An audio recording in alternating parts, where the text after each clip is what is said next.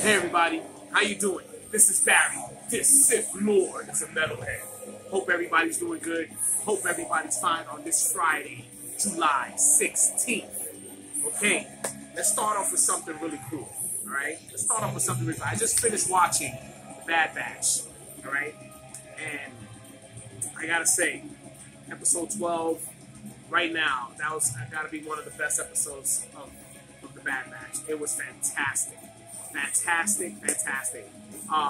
It's showing more of Omega's development with certain characters, where you keep getting those little hints, especially with her and the relationship she's starting to have with Hera as a friend. That I guess eventually we start having these live action shows, and if Hera comes back, live action, well, it's almost obvious we're gonna get Omega, whether it be in Ahsoka. Any of the shows that are going to be coming, Mandalorian, she's gonna come. She's coming. I'm just interested to see who they're gonna get to play a live action Omega, who's supposed to be a twin of Boba Fett. I mean, that's gonna be pretty cool. But great episode. Great episode. Just you guys got I'm not gonna do no review on it, no spoilers. Just get on it. It's a great episode to watch. All right. One thing I want to talk about now, considering we were just on the case of Hera and all the shows that are going to be on with Mandalorian, and also with Ahsoka. I feel, especially with all the rumors going around, I already have this thing that the Rangers of the New Republic will be coming. There's already been a lot of speculation about bringing back Gina Carano. That show was pretty much with her in mind, and I think it's gonna happen. So you figure you'll have you got your Book of Boba Fett, you have your Mandalorian, Ahsoka, Rangers of the New Republic, and I feel, and from what I've been hearing, is we already know that Thrawn is going to be a big character in here, and there's talks about them,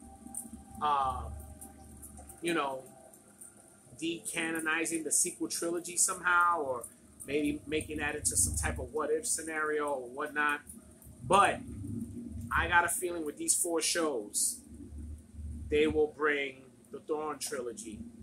I guess in a different version, because it's not going to be the same, but we'll get a collaboration of all those shows, and maybe each season we'll get little tidbits, and maybe we'll get like this one big thing where all of them are going to come together, similar to like one of those big crossovers and stuff. But I believe that a lot of these shows are going to lead to that, especially with what's going on with the Bad Batch, and what we saw with Ahsoka and Mandalorian.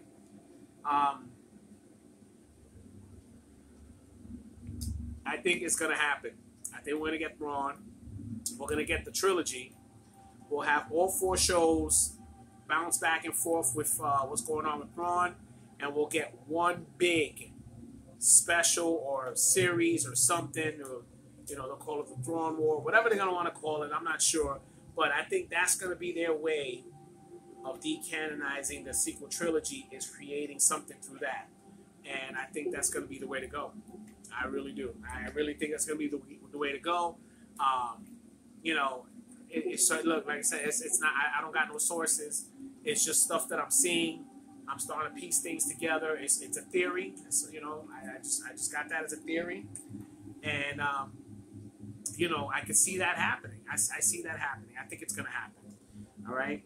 But we'll see. If we get the Thrawn trilogy, I think that would be one of the greatest things ever. Why not? But we'll see how everything turns out from there. All right. Let's go over to Loki. If everybody's seen that last episode of Loki, it was pretty good. I thought it was good. It was a good episode there with when they introduced Kang, and I believe that they're talking about. They kept referencing the multiverse war. I believe it's going to lead into the Secret Wars. You know, Kang will probably end up being that version of the Beyonder, because there hasn't been no indication of the Beyonder. I mean, there's been talks about them wanting to do Secret Wars and stuff, but the way everything has been going now with the multiverse and all, and the way that they're doing the phases, this could probably be their way of a Secret War. Kang the Conqueror, you know, he'll be like pretty much the main guy.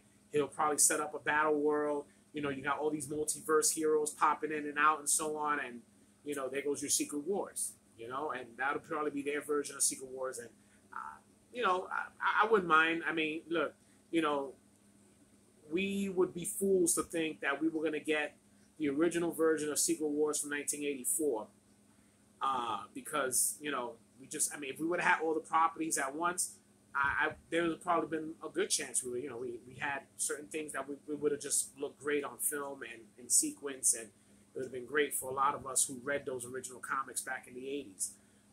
But unfortunately, you know, they're going to have to do some little twisting and turning, and you know, I'll be happy with you know, if they do a decent story out of it, you know. But I think it's going to be Kang will be the version of the Beyonder. He'll probably be the one pulling the strings for the Secret War, and you know, with the multiverse, and it looks like it's going to be something pretty cool. All right, but it's only one of the bright spots they got right now. But to the negatives has been going on. Okay, Kevin Feige, what's been going on with you, man? You know, I don't know.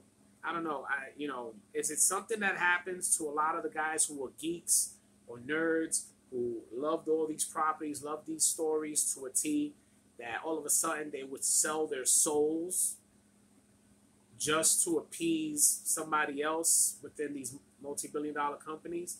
I mean, dude, you know, you started with Iron Man, you was on pace, you hit that bump with Captain Marvel, you know. You know, that's when we started seeing a lot of that woke shit starting to get festered in.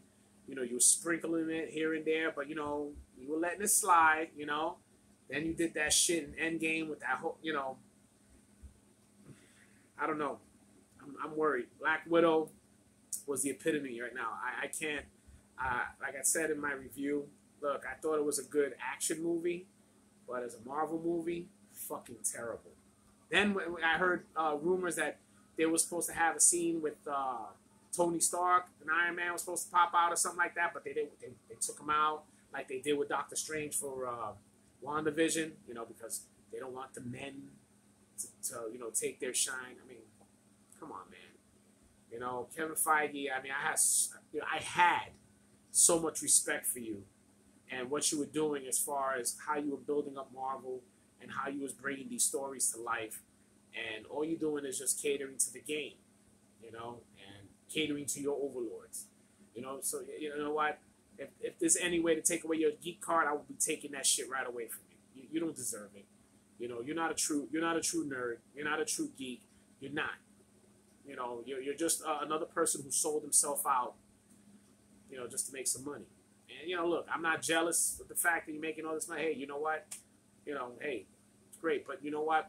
What you do and what your name is, you know, think about it. You know, I'm not saying that, you know, anybody else will pay you more than Disney, but you know, you would take that talent that you have and that respect. You could have probably took it to any studio, man.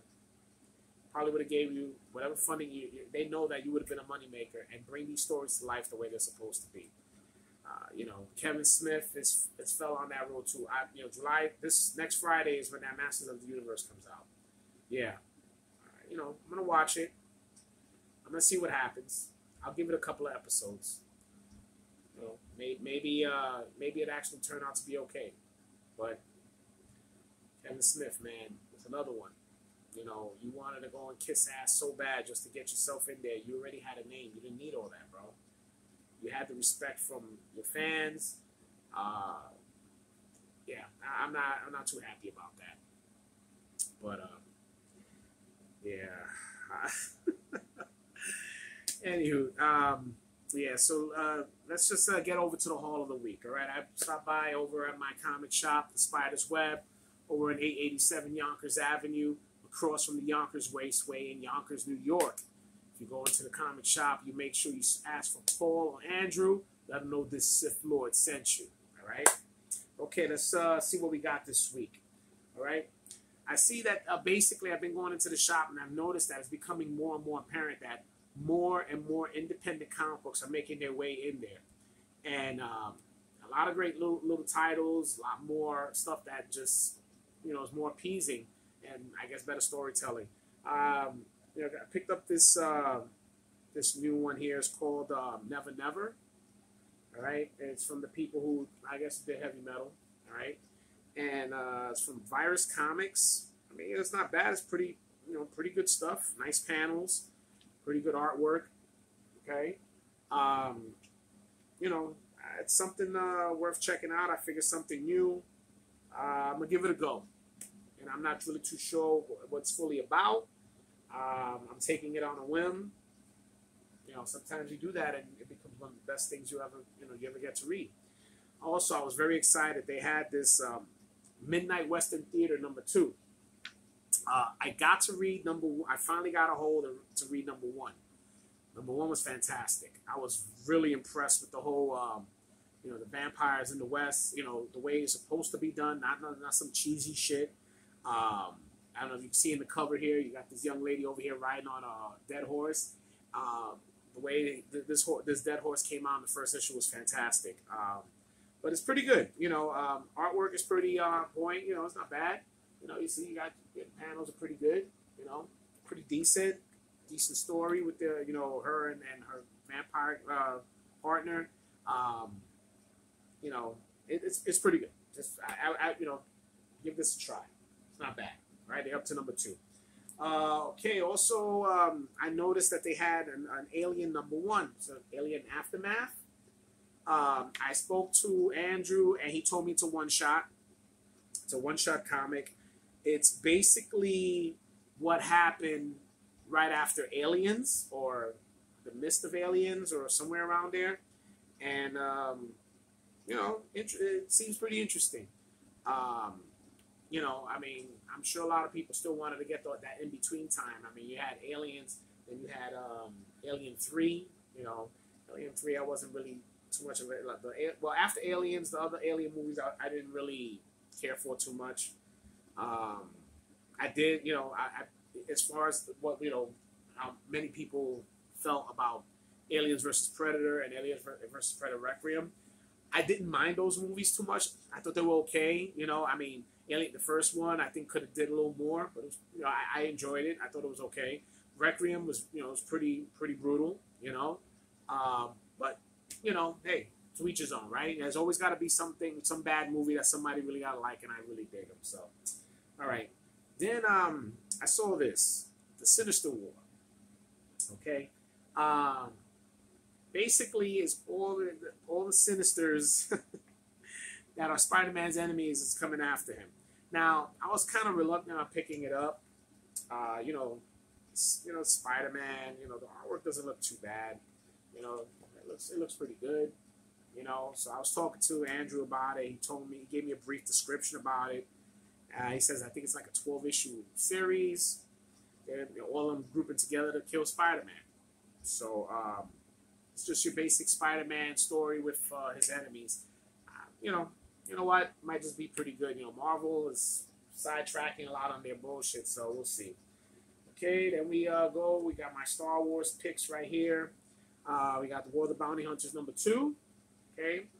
And people got to get up on this. That they're just doing so many little crossovers in between these Star Wars issues, but everything is supposed to be, I guess, leading up to the Book of Boba Fett.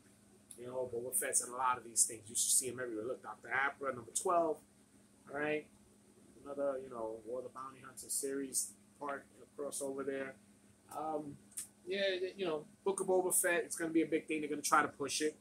All right. Last but not least, our Grave of Tremarian. Conan, #23.